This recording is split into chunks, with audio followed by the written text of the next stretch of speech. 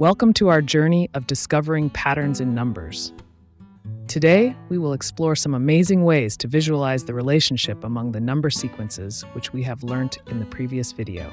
Let's dive in and see the beauty of math unfold before our eyes.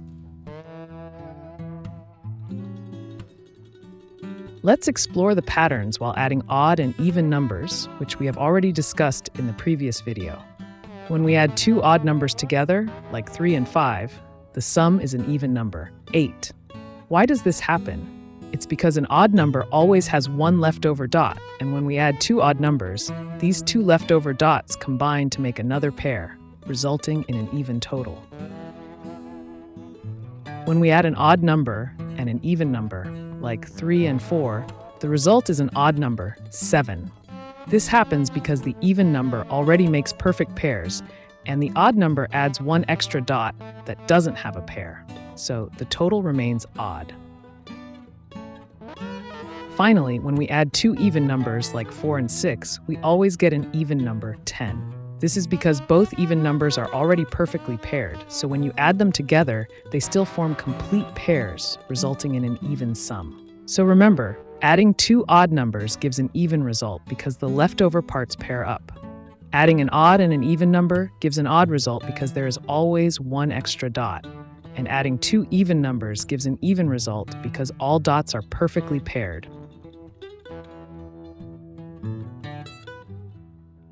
Let's start with a fun question. What happens when we add up odd numbers? Let's see. 1 equals 1. If we add 3 to 1, we get 4. And that's a square number. Then 1 plus 3 plus 5 gives us 9, another square number. Similarly, 1 plus 3 plus 5 plus 7 gives us 16, which is another square number, and so on. This keeps happening, and it's such a beautiful pattern. But why does this happen, and will it continue forever? Let's find out by using pictures. Because this works for any size of the square, we can see why adding odd numbers always gives us square numbers.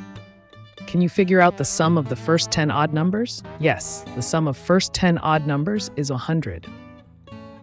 Can you see some pattern emerging? Sum of first 1 odd number is 1. Sum of first 2 odd numbers is 4. Sum of first 3 odd numbers is 9. Sum of first 4 odd numbers is 16, and so on. Finally, we have seen that the sum of first 10 odd numbers is 100.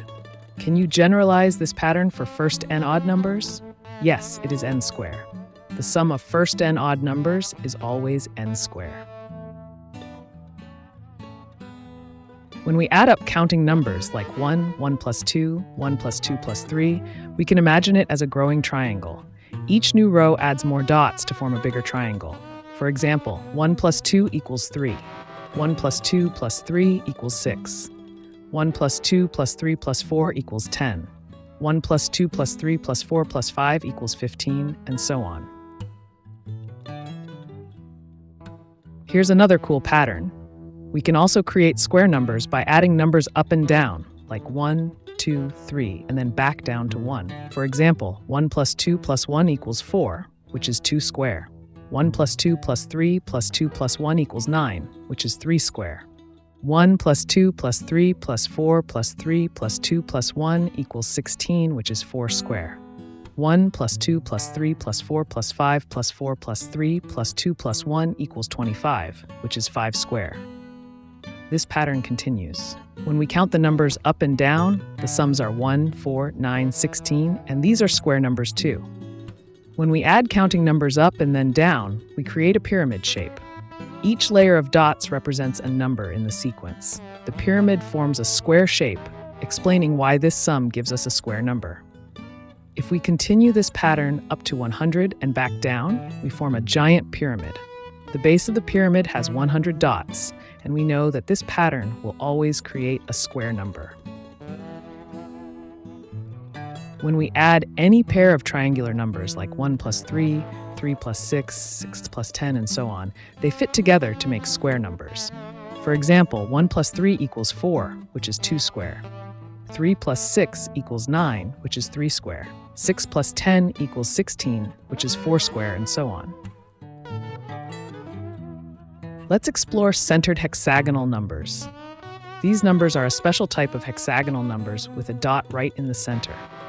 Imagine starting with one dot in the middle, then 6 dots are added around it, making 7 dots total. To find the next centered hexagonal number, we add another ring of dots around the hexagon, giving us 19 dots. Is it possible to create hexagonal numbers from triangular numbers?